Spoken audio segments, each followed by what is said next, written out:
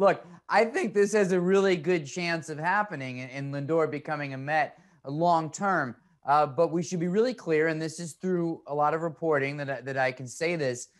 It's no sure thing. There was an assumption the day the trade was made that it would be a Mookie Betts type deal where you get Lindor locked up soon. It was part of the idea of trading two shortstops in Amed Rosario and Andres Gimenez.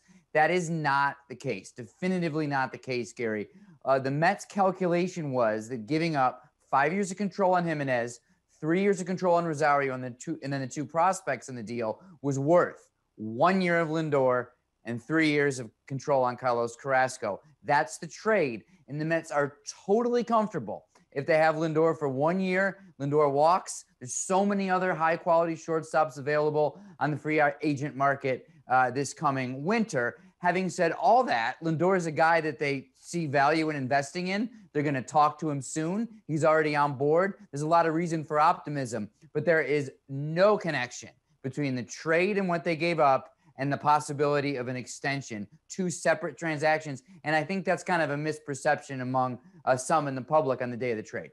You see how the whole thing comes together. I don't think you have to rush it, and then that allows both parties to really feel if they're comfortable, feel like this is, what they really want long term. Because when you're talking about an 8 to 10 year commitment, if I was Lindor, look, I'm going to take the money. The money's out there. If you're going to be in that $300 million range, I don't think he's ever going to say no to that. But at the same time, he knows he can get that anywhere else next year. And if he doesn't feel comfortable here, maybe he wants to wait. And if you're the Mets, maybe you want to wait because you're not quite sure how he's going to react to this team and in this city. And then you can see what your options are next year with one of those other guys who could be a free agent. And maybe you can get one for a little bit cheaper who might give you similar production. I think with Lindor, you're really looking at numbers that, they're not going to 365. That was Mookie Betts' number, so he didn't become a free agent. If that's what he's looking for, then, you can probably call off the conversations. But I think there's a window now between now and the opening day that makes a lot of sense.